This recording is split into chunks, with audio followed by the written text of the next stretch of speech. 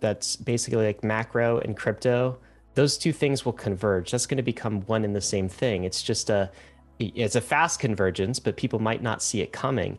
What have we seen over the last 9 months in the macro story of crypto? Has there been more of that convergence? Are they now close to one and the same, or what's changed? So I think they're the same. So if I go to my peer group and the people I really respect from macro hedge fund space, right? So that's the pointy end of macro. Those are the guys. Almost all of them have transitioned across in one way, shape, or form, either entirely or partially. So, Really? like, yeah, I mean, Is very that like the famous. last 9 months, or how It's long been has it been? happening slowly, but it's increasing. It's going exponential as all these trends do. So, people like Alan Howard, who's one of the world's most famous macro investors based out of the UK, he personally is entirely crypto now. Dan Wow. Tapiero, good friend of mine, he's entirely crypto now. I'm pretty much entirely crypto. Certainly my investments are. I still look at them whole macro world. But one after the other, they're all seeing the superior returns and a solution for the set of macro problems. So macro guys generally tend to be pretty pragmatic. We've got a set of problems, solutions, what's going to make money, allocate capital accordingly.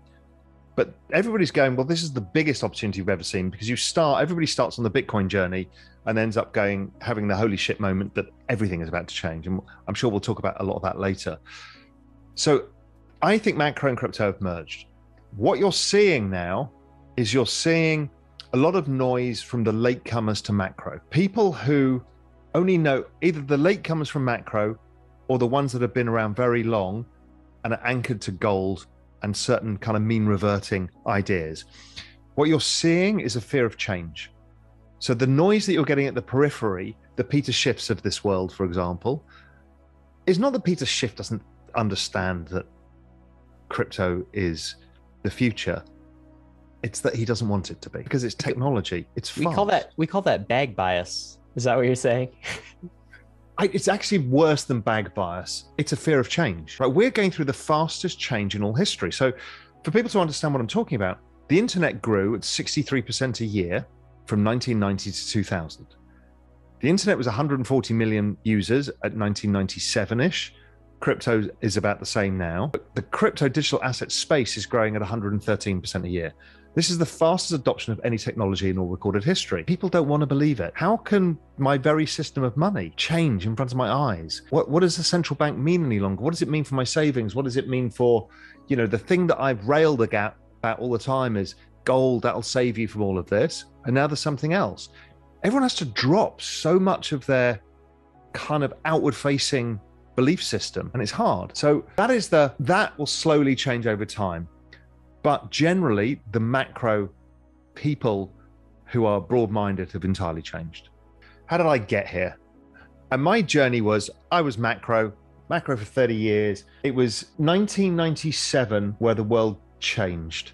97 and 98 was the Asian crisis. The Asian crisis was a sovereign debt crisis and a corporate debt crisis that wiped off the value of Asian stock markets by 90%, currencies collapsed 80%. It was a total wipeout of wealth in Asia. And it was driven by debt. The answer to 1997 and 98 was to cut interest rates. Long-term capital management, the giant hedge fund, blew up at that time as well. The answer to that, because it could have taken down the financial system, was to cut rates. That led to, firstly, a massive rally in equities and pouring of money into the internet boom. So that was a VC-led rally plus all the stocks. That obviously ends up morphing into where we are today. Crypto could not have happened without the internet. But what happened over that period is a massive debt bubble in property. So the debt bubble continued. It in fact accelerated. Then it blew up the entire world's banking system in 2008. Nobody knew who'd owned what. So when Lehman went under, everyone's like, well, I don't know. How do I get my stuff back? And they're like, well, it's not your stuff. It's been rehypothecated 37 times. So you can fight it out in courts. And oh, by the way, it's held in the Cayman Islands, London, New York, and Hong Kong. Figure it out yourselves, right? That was the mess we got into. And people got wiped out. Then we cut interest rates to zero and invented quantitative easing, which the Japanese had been kind of trialing beforehand. So now we're pushing money into the banking system and we have rates at zero. And so humans being humans go, well, great, we'll just borrow more money. And they just keep borrowing money. So all of us in macro have been watching this and talking about it for a long time, 20 years, long time.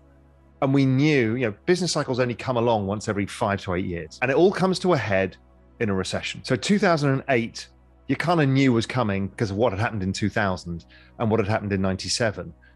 And the piper was going to get paid. And the central bank figured a way out of it. Then suddenly, this event happens last year. There was going to be a recession, but the accelerant was the pandemic.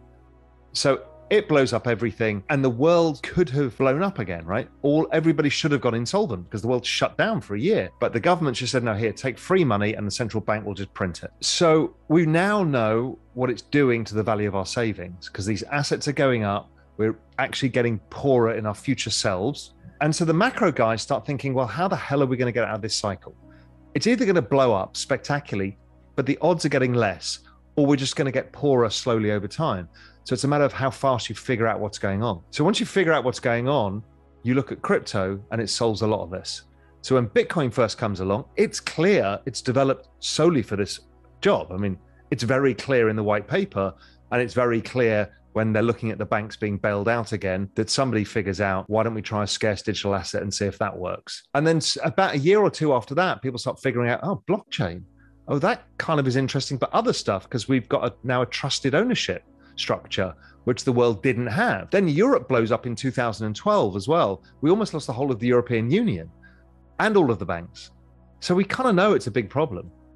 And then Ethereum comes along with smart contracts, and then the kind of light bulb moment for everybody goes off is like, actually, we can rebuild the entire system from scratch. So as a macro guy, when you know you've got something fundamentally broken and there's only one set of outcomes, which is printing more money, we've got this low growth from this demographics and technology and all of these things that have been changing the world. So we've got low growth, massive debt, makes it harder to service the debt, increases the amount of printing. So therefore, these assets go up. But the real macro opportunity is to invest in the new world. We've just discovered the Americas from scratch. Why would you not buy that? Because it actually answers all of the problems. It's got the scarcity, it's got the ownership, the transference. It's a new system. It doesn't have the fragilities of the old system. And then the macro story gets better because it's like, if you remember, go back 9 months, go back maybe 18 months, I was like, we need a yield curve. 4 months later, DeFi explodes. And it's kind of there's different yield curves everywhere and different risk curves and God knows what. And then ETH and staking comes along, and we've now got a risk-free yield. I mean, we've got everything we need. So this becomes a macro bet now. So how do you analyze a macro bet? Because for me, I can't understand all of the protocols, or, look at every single token, think about everything.